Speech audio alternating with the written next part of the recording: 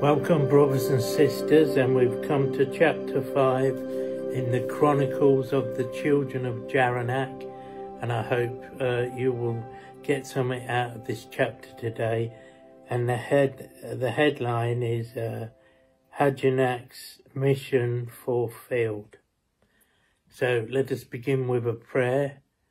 Heavenly Father, we thank you for this time that we can come together and we can study scripture of the Chronicles of the Children of Araneck.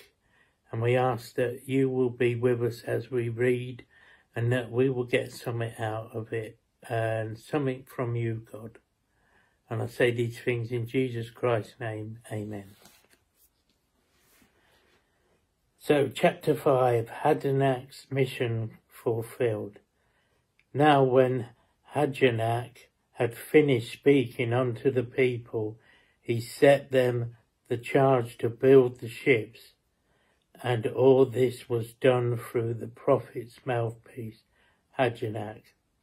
Now many years passed, and the ships had been completed, and the people were ready to enter the ships and sail across the sea to the land of the Lord had promised them.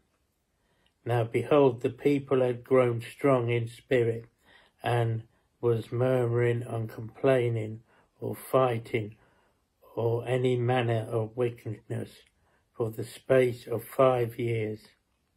And the people were one with God.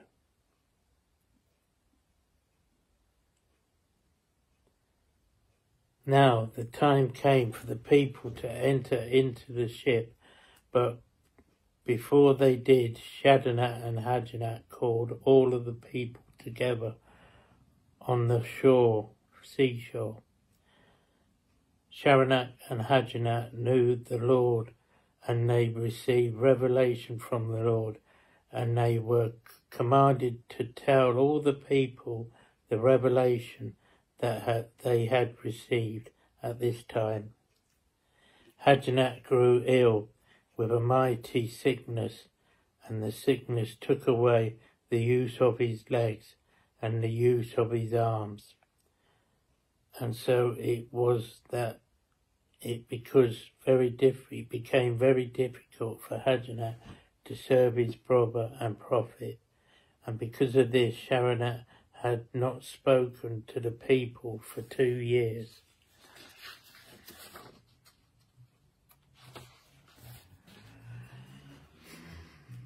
Now he gave a mighty spirit to comfort Araneck, even the very same spirit that sits to the left of the Father.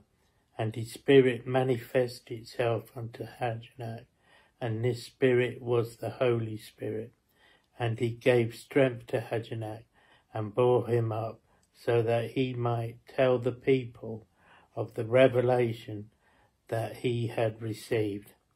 Now Araneck spoke to the people, saying, the time has come to take your great journey. The ships are built, and the stores are full, and the Lord has indeed blessed our people. For it is his will that has led us here and helped us build this ship. Now, many brothers and sisters, the Lord wished you to know the revelation he has given to the prophets. Araneck, but I say this, it is not only through the power of faith of my heart that I am able to stand here today. For I will soon meet the Saviour, and he will welcome me into the kingdom for ever and ever. The Lord has promised through revelation that if we, his people, are faithful and obedient, that we shall become one with him. Now because I am dying, Araneck went to the Lord in prayer and asked if he might be able to be made whole, so that he might speak by his own mouth. And the Lord has indeed blessed the prophet Araneck, And when he awoke from his sleep, this very morning, his tongue was made whole, and he could speak. But I say unto you that I know that it's only through his faithfulness and obedience that the great blessing was given unto him. Now when Ajanak had finished speaking to the people, his heart grew heavy and sad, for he knew that this would be the last time that he would speak unto his people. And Ajanak was touched by the Spirit, and he knew the thoughts of Araneck's heart and mind. And Araneck spoke to his people for the first time, and his voice was like of his father, and the people were amazed, and they stood as if their tongues were bound. And Ajanak said to the people, "Listen to my brother." And Araneck told the people with the power of the Lord in his own voice, "I have prayed unto the Lord, and he has delivered me from my bondage, and he has loosened my tongue, so that I may testify of this greatness, and because I prayed with the sincere heart, having faith, the Lord God only loosened my tongue, but he also has blessed me with the desire of my heart."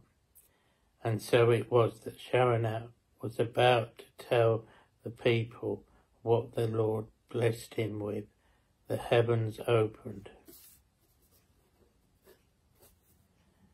and over the heavens came a man, unlike the man they had seen before. And behold, he was clothed in white, and shone with great brightness. And he stood in the midst of them, and said, "I am he who will bleed for you at my first coming. And I am he who would be born to a virgin, pure and clean. And I am he who is the only begotten Son of the Father. I am whom the prophets testify of. I am the Saviour, the very Christ, and the servant Araneck.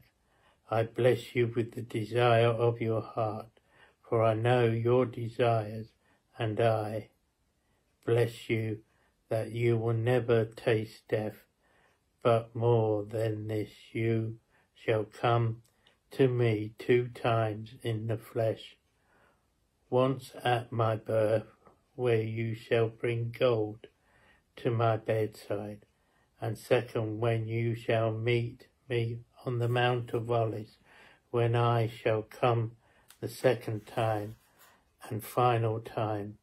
And unto Ajanak I say this, that on the morrow you shall be with me in my kingdom, but I give you unto your seed, Ajanak, a blessing, that it will be through them that the record of my people will be given to the servants in the days before my second coming.